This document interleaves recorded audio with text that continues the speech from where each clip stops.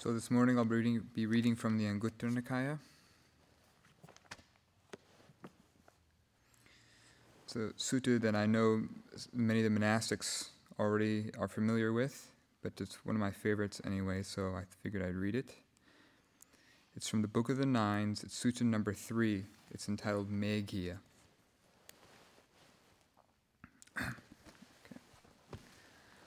Namo tassa bhagavato arahato samma sambuddhassa. Namo tassa bhagavato arahato samma sambuddhassa. Namo tassa bhagavato arahato samma sambuddhassa. Buddhang dhammang sanghang namasami. Thus have I heard. On one occasion the Blessed One was dwelling at Chalika, on Mount Chalika. Now, on that occasion, the Venerable Meghiya was the Blessed One's attendant.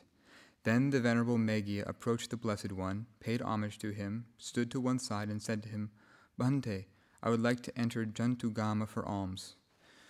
"You may do so, Meghiya, at your own convenience." Then, in the morning, the Venerable Meghiya dressed, took his bowl and robe, and entered Jantugama for alms. When he had walked for alms in Jantugama, after his meal, on returning from his alms round, he went to the bank of the Kimikala river. As he was walking and wandering around for exercise along the bank of the Kimikala river, the Venerable Meghiya saw a lovely and delightful mango grove. It occurred to him, "This mango grove is truly lovely and delightful, suitable for the striving of a clansman intent on striving. If the Blessed One permits me, I will come back to this mango grove to strive." Then the Venerable Meghiya approached the Blessed One, paid homage to him, sat down to one side, and said, "This morning, Bhante, I dressed, took my bowl and robe, and entered Jantugama for alms." And he relates the entire story above in the first person. "I thought, this mango grove is truly lovely and delightful, suitable for the striving of a clansman intent on striving. If the Blessed One permits me, I will go back to that mango grove to strive. So if the Blessed One will permit me, I will go back to the mango grove to strive. As we are alone, Meghiya, wait until another bhikkhu comes along." A second time, the Venerable Meghiya said to the Blessed One, "Bhante, for the Blessed One there is nothing further to be done, and no need to increase what has been done. But Bhante, I have something further to be done, and need to increase what has been done. If the Blessed One would permit me, I will go back to the mango grove to strive. As we are alone, Meghiya, wait until another bhikkhu comes along." And the third time the Venerable Meghiya said to the Blessed One, "Bhante, for the Blessed One there is nothing further to be done, and no need to increase what has been done. But Bhante, I have something further to be done, and need to increase what has been done. If the Blessed One would permit me, I will go back to the mango grove to strive." "Since you speak of striving, Meghiya, what can I say to you? You may go at your own convenience." Then the Venerable Meghiya rose from his seat, paid homage to the Blessed One, circumambulated him, keeping the right side towards him, and went to the mango grove. He entered and sat down at the foot of a tree to pass the day. Then, while the Venerable Meghiya was dwelling in the mango grove, 3 kinds of bad, unwholesome thoughts frequently occurred to him: sensual thoughts, thoughts of ill will, and thoughts of harming. Then it occurred to him, "This is truly astounding and amazing. I have gone forth out of faith from the household life into homelessness, yet I am still stalked by these 3 kinds of bad, unwholesome thoughts: sensual thoughts, thoughts of ill will, and thoughts of harming." Then the Venerable Meghiya approached the Blessed One, paid homage to him, sat down to one side, and said, "Here, Bhante, while I was dwelling in that mango grove, 3 kinds of bad, unwholesome thoughts frequently occurred to me: sensual thoughts, thoughts of ill will, and thoughts of harming. It then occurred to me, this is truly astounding and amazing. I have gone forth out of faith from the household life into homelessness, yet I am still stalked by these 3 kinds of bad, unwholesome thoughts: sensual thoughts, thoughts of ill will, and thoughts of harming. Meghiya, when liberation of mind has not matured, 5 things lead to its maturation. What 5? Here, Meghiya, a bhikkhu has good friends, good companions, good comrades. When liberation of mind has not matured, this is the first thing that leads to its maturation. Again, a bhikkhu is virtuous. He dwells restrained by the patimokkha, possessed of good conduct and resort, seeing danger in the minute faults. Having undertaken the training rules, he trains in them. When liberation of mind has not matured, this is the second thing that leads to its maturation.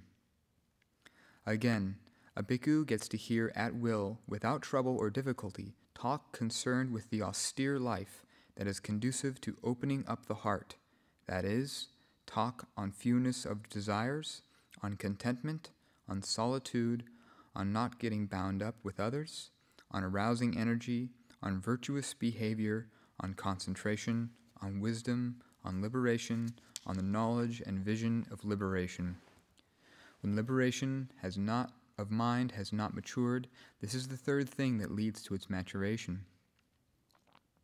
Again, a bhikkhu has aroused energy for abandoning unwholesome qualities and acquiring wholesome qualities. He is strong, firm in exertion, not casting off the duty of cultivating wholesome qualities. When liberation of mind has not matured, this is the fourth thing that leads to its maturation. Again, a bhikkhu is wise. He possesses the wisdom that discerns arising and passing away, which is noble and penetrative and leads to complete destruction of suffering. When liberation of mind has not matured, this is the fifth thing that leads to its maturation. When Meghiya, a bhikkhu has good friends, good companions, good comrades, it can be expected of him that he will be virtuous, one who dwells restrained by the patimokkha and will train in the rules of the patimokkha. When a bhikkhu has good friends, good companions, good comrades, it can be expected of him that he will get to hear at will, without trouble or difficulty, talk concerned with the austere life that is conducive to opening up the heart, that is, talk on fewness of desires, on contentment, on solitude, on not getting bound up with others, on arousing energy, on virtuous behavior, on concentration, on wisdom, on liberation, on the knowledge and vision of liberation. When a bhikkhu has good friends, good companions, good comrades, it can be expected of him that he will arouse energy for abandoning unwholesome qualities and acquiring wholesome qualities. He is strong, firm in that exertion, not casting off the duty of cultivating wholesome qualities. When a bhikkhu has good friends, good companions, good comrades, it can be expected of him that he will be wise, possessing the wisdom that discerns arising and passing away, which is noble and penetrative, and leads to the complete destruction of suffering. Having based himself on these 5 things, a bhikkhu should develop another 4 things. The perception of unattractiveness should be developed for abandoning lust. Loving kindness should be developed to abandon ill will. Mindfulness of breathing should be developed to cut off thoughts. The perception of impermanence should be developed to eradicate the conceit, I am. When one perceives impermanence, the perception of non-self is stabilized. One who perceives non-self eradicates the conceit, I am, which is nibbana in this very life.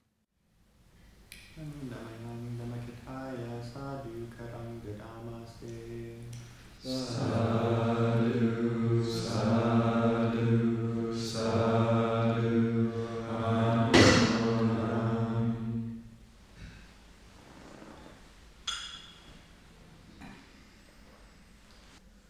Questions, comments?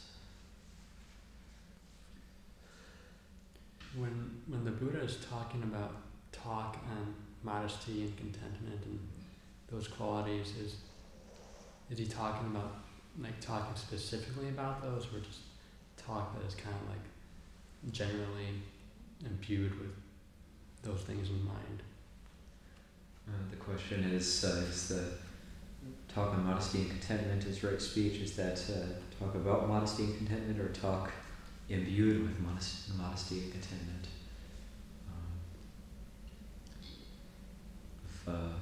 Both, actually, yeah. It's both. Yeah.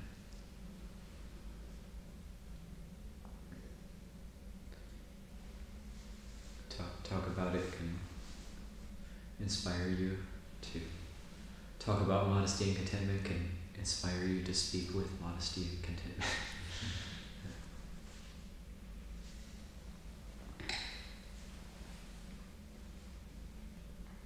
Ajahn, what did the Buddha mean in the beginning in response to the question about whether or not that bhikkhu could go back to the grove? He said, wait, we're alone, wait for another bhikkhu to come along. Yeah. What did he mean by that?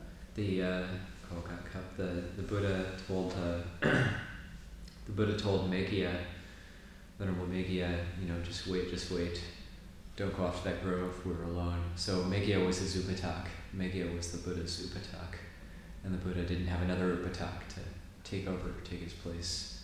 So the Buddha's saying, like, wait, I don't have an upatak, don't just leave me alone here. And but Meghiya was very persistent, and then the Buddha says, well, you talk about striving, so how can I stop you? He's asking over and over again. But then the Buddha knew that it wasn't the right time, his mind wasn't ripe for liberation yet.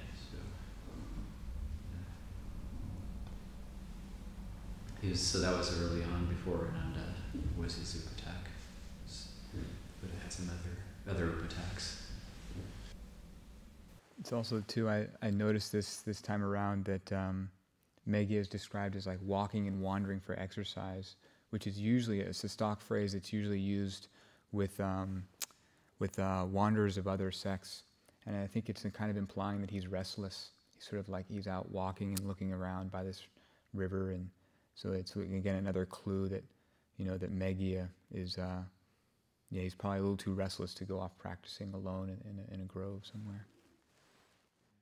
It's kind of like he sees this nice grove and he kind of gets excited about it. And so he's like going to the Buddha, like, come on, let me go to this grove. It's really beautiful. I can strive there. So the Buddha's kind of like, come on, you're not ready. Just stay here. And he's like, no, I want to go.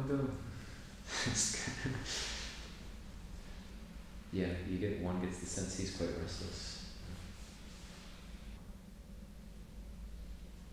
It is something I really appreciate about our training. It's like, I think I came into monastic life having the thought about just how much I get to kind of be alone.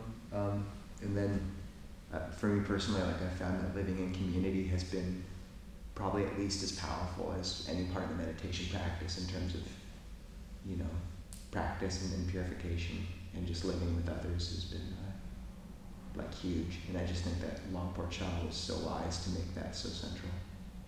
Really appreciate that. Good friends. Association with good friends. Kalyanamitta.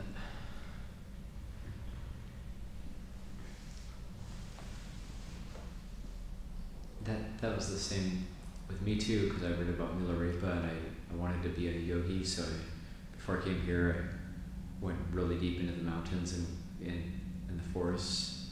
I was going to meditate for a week and only meditate, but then realized I didn't know how to meditate. And so the first night was just like, I was really scared of wild animals, and my mind wouldn't calm down at all, and it was just a lot of restlessness and agitation, and ended up walking out on day 2 because I couldn't handle it. So the mind's not ripe for practicing.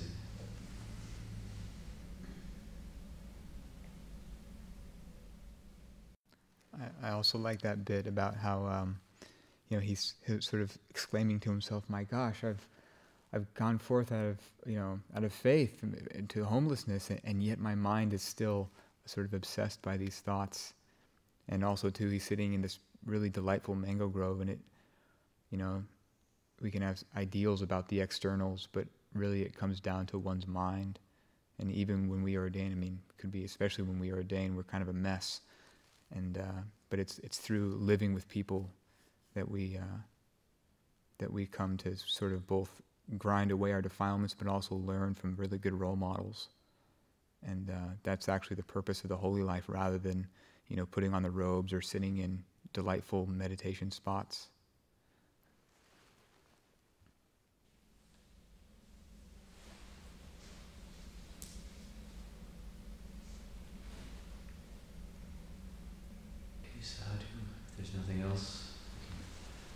meditating.